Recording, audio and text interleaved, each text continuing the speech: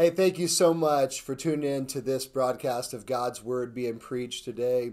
And it's our prayer here at First Christian Church of Greensburg, Indiana, that God will just take His Word and use it in both of our lives to mold us more and more into the image of Christ. Now, life has a way of teaching you some lessons along the way, doesn't it? And I remember growing up, my mom was always listening to the local Greensburg station, AM 1330 WTRE, and she was constantly active in different games and contests that they would play on the radio. And I remember this one time they were doing a challenge where you had to tell how much a certain grocery item cost at Aldi's.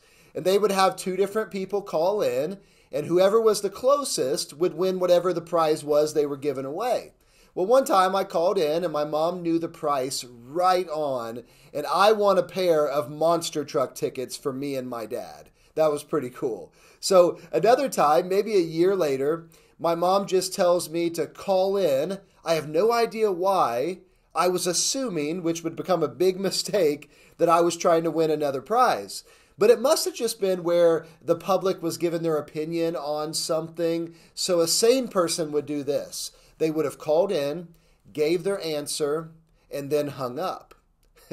But not me, okay? I was ready to win some more monster truck tickets. So I call in, they answer live before all 26 people listening, and I say whatever it was my mom told me to say.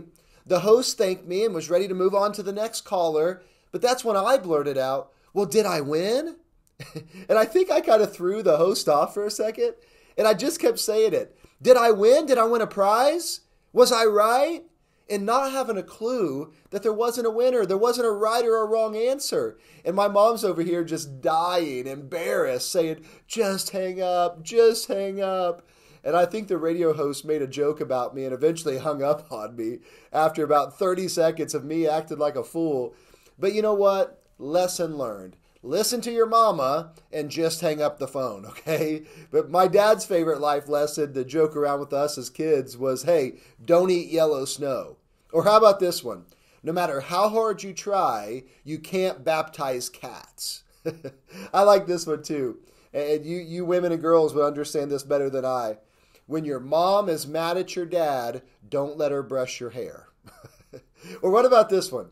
Never ask your 3-year-old brother to hold a tomato for you. Important life lessons. And then there's some serious ones here. So spiritual greatness is achieved through serving others and being humble. That's good. Or what about this one? Losing your soul to gain the world isn't worth it. Well, today I want to welcome you back here to the 5th week of our series called Disciple. And if you want to go ahead and start to turn about 3/4 the way through your Bible to the book of Mark, that would be great. Mark is the second book of the New Testament, Matthew, and then you come to Mark. So go to Mark with me, and we're going to be in chapter 6 today. And let me just remind you of kind of the main theme of this book. The reason that John Mark wrote this was to show primarily a Roman audience that Jesus Christ was the servant-hearted Son of God. And one of the main threads that we see running throughout this book is Mark teaching us what a disciple of Jesus really looks like. Why is that so important? I think because there are so many misconceptions out there of what it really means to be a Christian.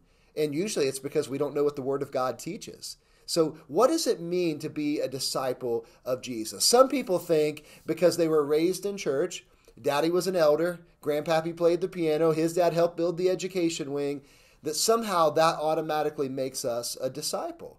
And while you should be proud, please don't mishear me, you should be proud of that heritage. If your last name goes back 6 generations in a church, praise God, that's awesome. But that doesn't automatically make you a Jesus follower. You just had a great example and a foundation laid before you, and that's something to be thankful for. Now, some think that maybe giving money to the church or going on a mission trip or holding an office, that makes you a disciple. Others get baptized because grandma nags them to death about doing it, and they want their get-out-of-hell-free card, and then you only see them at Christmas or Easter. And while my words may have just came across a little bit strong there, the book of Mark makes it clear that a disciple of Jesus denies self, dies to self, picks up their cross daily and actually follows Jesus. Not our version of Jesus, but the biblical version. So we're not looking at how we can try harder to follow Jesus. We're talking about what it looks like to surrender everything, to surrender more and more over to his lordship every day. That is our goal. Less of me, more of Jesus. Less of me, more of him. And today we come here to Mark chapter 6, and he's just sent his disciples out. Jesus sent his disciples out 2 by 2 to preach a message of repentance. And basically he tells them, hey, all I want you to take is a staff and the clothes you got on your body. No money, no bag, no belt, no nothing else. And to a planner like me, I'm thinking, Jesus, that's pretty irresponsible, but we know what he's doing. He's showing them how God provides every time we follow him by faith. So we fast forward past this passage where John the Baptist was killed for preaching truth, and we know that Jesus took that pretty hard. That was an emotional time of mourning for him, okay? And then, if you'll flip with me here to Mark 6, let's go ahead and start here in verse 30. Mark 6, and let's read these first 3 verses of this passage. Verse 30, the apostles gathered around Jesus and reported to him all they had done and taught, talking about that little journey that he sent them out to preach, okay? Then, because so many people were coming and going that they did not even have a chance to eat, he said to them, come with me by yourselves to a quiet place and get some rest. So they went away by themselves in a boat to a solitary place. Now, I heard someone make this statement years ago, and every day I realize it's more and more true. They said sometimes the most spiritual thing you can do is to go home and take a nap. Can I get an amen on that one, right? So go ahead. If you want to grab your outline for me, don't forget that how you do that is you can go to the YouVersion Bible app. Down at the bottom right-hand corner is those 3 lines. Hit that for the bigger menu. Go to events. Go to First Christian Church of Greensburg, Indiana, and then you can see our outline. But here's what I want you to see. The first fish and bread lesson of the day. A disciple knows when to rest. A disciple knows when to rest. Now, don't misunderstand this, okay? This is not an endorsement for laziness. There is too much of that in our world today, and God's word makes it clear laziness is not a mark of a true disciple of Jesus. And just to be real with you, growing up in a very blue-collar family, the son of a mechanic, the son of a cleaning lady, I wouldn't change that upbringing for anything. My parents started with nothing, and they worked hard to provide for our family, and that work ethic was instilled in us kids as well. But as an adult, I've wrestled with being a workaholic. And I'm not standing here claiming to have this perfect balance between hard work and rest completely healthy at all times, because the Lord knows how hard this is for me as well. In fact, guys, when I wrote this message, it was on a day that it was supposed to be my day of rest. So that's my confession booth. And my wife would be over here nodding her head yes and saying, he needs to be home. But there's no question, as you read through the ministry of Jesus, he was always making time to get away from the crowds to a secluded area to recharge with the Father, to rest from his ministry. And he did that so that he could truly go forward and make an impact for the kingdom of God. And so in this passage from verses 30 to 32, we see that the disciples had just gotten back from a tour where they were preaching, where they were healing the sick, where they were casting out demons. This would have been let's just say, a stretch you way beyond your comfort zone type of trip, okay? They had completely had to trust God to provide, to protect, to lead them. And here they are probably on a spiritual high because they've made a big impact, and yet Jesus can also see that they're tired. They need rest. See, all of us are called to use our gifts that God has given us to serve him, okay? Some of us are called by God to do that full-time or part-time vocationally, and others, most people are called to do that as a volunteer, as maybe apart from your day job. And yet ministry can be absolutely exhausting. Even when God is moving and doing really great things like he's been doing here at FCC, you still need rest in Christ, Or listen, it don't matter if you're Billy Graham, you're going to head towards burnout and you're going to be good for nothing if you don't get that rest. And sometimes that means disappointing some folks. Sometimes that means saying no to some things that sound like good things. But I love this quote by Steve and Mary Farrar in their book called Overcoming Overload. They compare our lives to a song when they say it is the rest that make the difference in the music of our lives. They really are the pauses that refresh.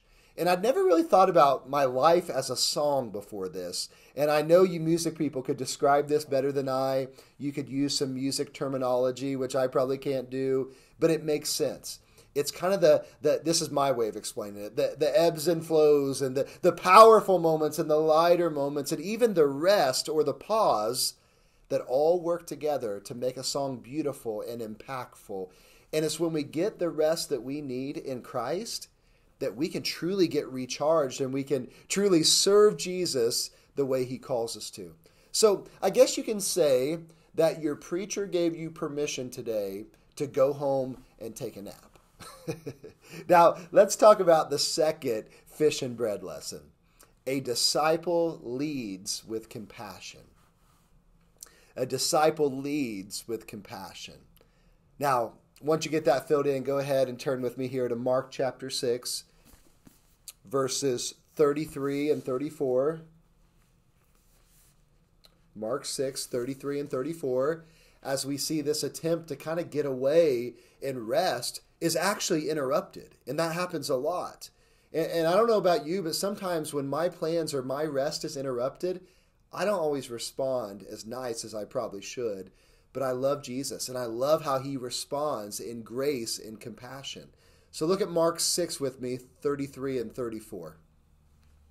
It says, but many who saw them leaving, so they got in a boat, they're leaving, they recognized them and they ran on foot from all the towns and they got there ahead of them. So I think it was somebody, I saw a commentator that said that it would have been probably about a 4-mile boat ride and about an 8-mile walk or run. So the people see what direction they're headed. They can figure out kind of where they're going to land roughly. And so they actually take off there ahead of time and they get there before the boat even arrives. Okay, so they're on foot kind of running around. When Jesus landed and saw a large crowd, he had compassion on them because they were like sheep without a shepherd. So he began teaching them many things. A college professor had met his new class on the first day of school. He stood before the students. He gave a nice introduction to the class, even talked about his credentials. And when he was done, he looked around the room and he asked the students, if any of you think you're stupid, go ahead and stand up. Well, you can imagine. I mean, nobody's going to stand up to a question like that. They were kind of shocked by it. Like, what's this guy doing? So he asked it again. And he just kind of waited. I mean, it was awkward, just staring everybody in the eyes, waiting for somebody to stand up. And finally, a boy in the back stands up. And the professor says, okay, so you think you're stupid? And that's when this brand new freshman says, well, not really. I just didn't want you to be the only one standing. See, compassion is stepping out of my own shoes to walk in someone else's for a moment, whether I agree with their actions or not. And here Jesus looks out on this crowd of mostly people who are lost. And one unique thing about the feeding of the 5,000 is that it's only one of 2 specific miracles that's recorded in all 4 Gospels, with the resurrection of Jesus being the other one. I find that fascinating. And I know John tells a lot of different stories than the other 3. That's probably why. But this word compassion in the Greek is more than just, I'm empathetic and I care about others. I mean, Jesus looked out among this crowd and he saw people who were following just to be healed. He saw thrill seekers who just came to see the show. John also records that there were people driven by political ambitions who wanted him to be their political deliverer. That's why they were following. And yet, knowing the motivation of most of their hearts wasn't good, knowing that most will soon reject him when he calls them away from their own agenda to a kingdom agenda, he still shows compassion. Now, this word compassion literally in the Greek means to be moved in one's bowels. And I know that sounds really strange, but it's more than I feel sorry for you. It's this emotional response to your plight that I care so deeply that I'm disturbed within and I act with compassion. Kim Moore and Pam Melskog in their book wrote it this way. They said true compassion must flow from a river of gratitude that swells its banks with thankfulness over sins forgiven, hope restored, and wounds healed. That's good stuff. That means that when I truly belong to Jesus and the Holy Spirit is living inside of me as a child of God, that I'm going to see this world differently. I'm going to see people differently. I'm going to see their actions differently. I'm going to see beyond that thing that was just done to me or said to me that wasn't very nice, and I'm going to see a heart that maybe is hurting, that maybe is lost, that maybe is going through something really bad right now. But here's the thing. Compassion isn't always giving people exactly what they want and making yourself a doormat to be used and abused. That's not compassion. In fact, it's not much later in the gospel that the crowds follow him because he says, hey, you just want to be fed again. And he calls it out and he refuses. And even in the verses that we just read, instead of giving in to their agendas, Jesus teaches them the truth of God's word. Because compassion meets people in their needs, not in their wants, not in their selfishness. Compassion meets people in their needs. And I'll tell you, it is so easy when you're a leader to kind of become calloused to people asking for things. Any of us who've ever dealt with helping people have been burnt, lied to, and manipulated. As you can imagine, I mean, when you work at a church, man, you get hit up all the time. And it's amazing when you help one person, all of a sudden you got 10, 15, 20 people calling in the next few days because they have a pretty good network going on here. And some people are talented at crying and lying. They got some pretty convincing stories. And that's where discernment and following the Holy Spirit's leading has to be leading our life. And that's what I love about Jesus. He looked past even wrong motives, and he truly helped people where they needed it the most. And the Big C Church, not just FCC Greensburg, but the church throughout the world has to do the same thing. See, a disciple leads with compassion. Now, here's where I want us to kind of camp for the rest of our time as we look at the actual miracle here. So, third fish and bread lesson, a disciple follows the God of the impossible. The God of the impossible. I love saying it like that because we have a God who can do anything. So pick back up with me here. Mark chapter 6, verse 35. And I just want you to kind of hang with me for a second because we're going to read several verses here. But this is the story of the fish and bread, okay? Verse 35. By this time it was late in the day, so his disciples came to him. This is a remote place, they said, and it's already very late. Send the people away so they can go to the surrounding countryside and the villages and buy themselves something to eat. But Jesus answered, you give them something to eat. They said to him, that would take more than a half a year's wages. Are we to go and spend that much on bread and give it to them to eat? How many loaves do you have, he asked. Go and see. When they found out, they said 5 and 2 fish. Then Jesus directed them to have all the people sit down in groups on the grass. They sat down in groups of hundreds and fifties. Taking the 5 loaves and the 2 fish, looking up to heaven, he gave thanks, broke the loaves, then he gave them to his disciples to distribute to the people. He also divided the 2 fish among them all. They all ate, and listen to this, were satisfied, that means full, and the disciples picked up 12 basketfuls of broken pieces of bread and fish. And then it says the number of men, that's how they would have counted in those days. They would have just counted men, okay? The number of the men who had eaten was 5,000.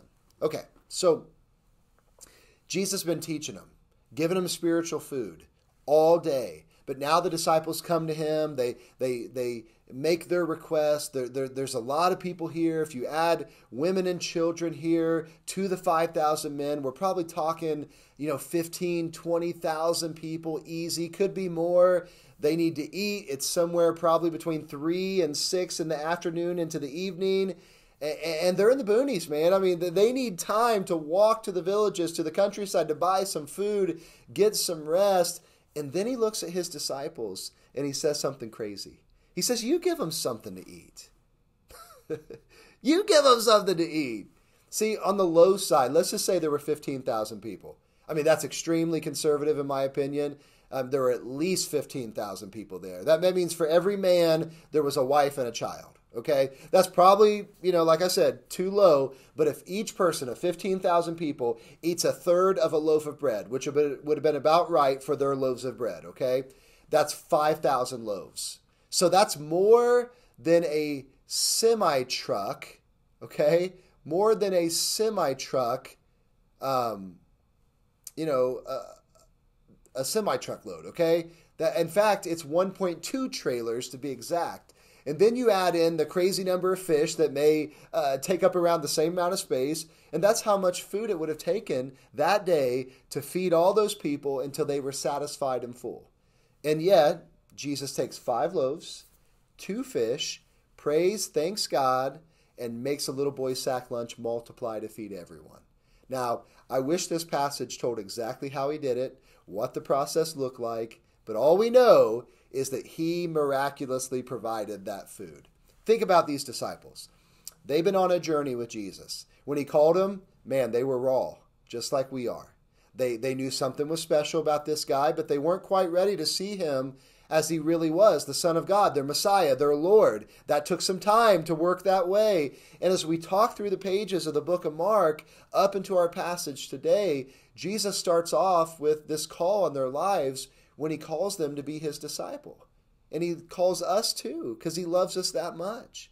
Then he showed them how awesome he is by healing and driving out demons, by eating with the lowest of society and have compassion on them, by confounding the hypocritical religious leaders with his wisdom that the sharpest minds could not stand against, by calming the waves and making nature bow in obedience to him, by raising a little girl from the dead, by providing everything that his disciples needed on their evangelistic tour. And now he reinforces all of this again to say, I am God. That's what Jesus is saying. Because no one else can multiply a little boy's lunch into enough food to satisfy a crowd big enough to fill Mackey Arena or Assembly Hall on game day. No one can do that except for my Jesus. And I'll tell you what, there's a lot that is competing for your affection in this world, and it can be tempting. If only you rise to this level and you make this much money and you have this many people call you boss, then you'll be a success. And yet you could interview thousands of people who fit this bill. And when these actually surveys have been done, the results are staggering. Everyone thinks that they're the picture of success, and they're over here saying, man, we're empty. We're not satisfied. It's never enough. If only I can just meet the one, right? And I can get married or maybe just have kids too. Then that loneliness and that emptiness will go away, and I'll be happy all the ding dong day.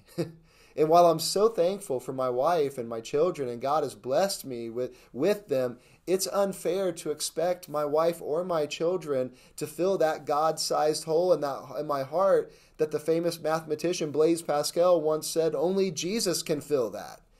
If only I can get this nice of a house, or drive that truck or that SUV, that sports car. If only I can live on that golf course. If only I can look like her or be ripped like him. If only I can fit in with the cool crowd. If I could be popular. And yet none of those things satisfy.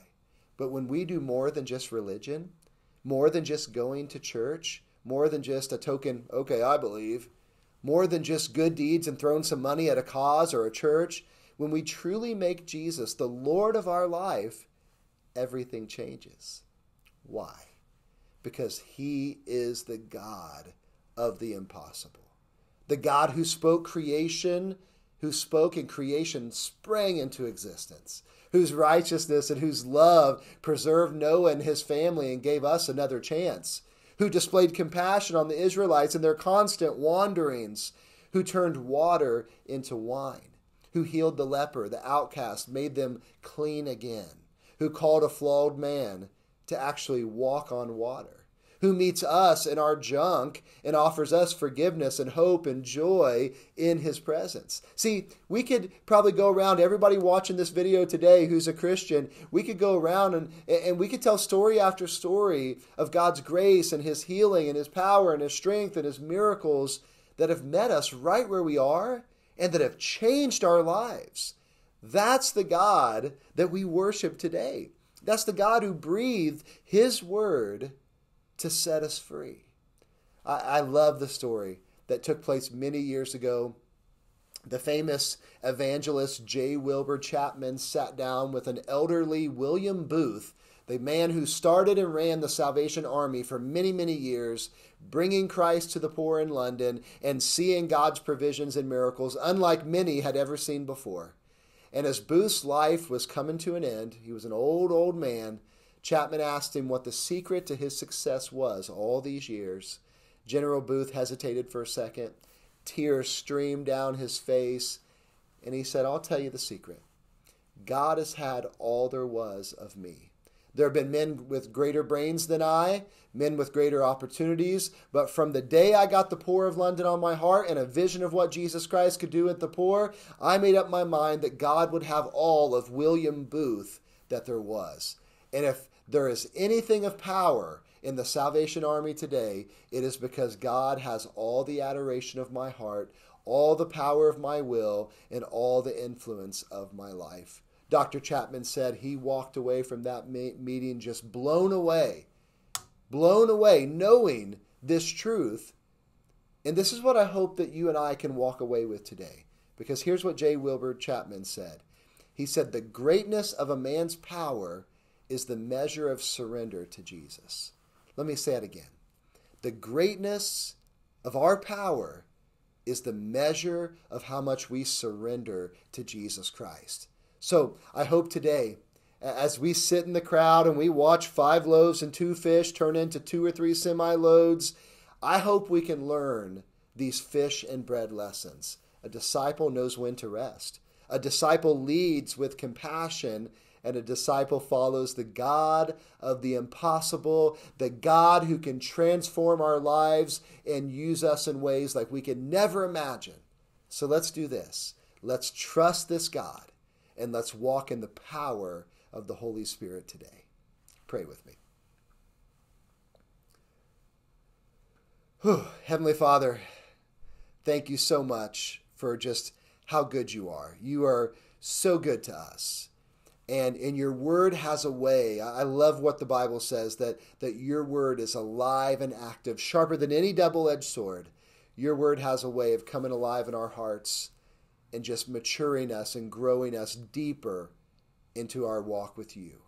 So Jesus, I just pray, we give you permission that you will take this word, you will stir our hearts, and that you will have your way in our lives. Not our will be done, but your will be done, Jesus.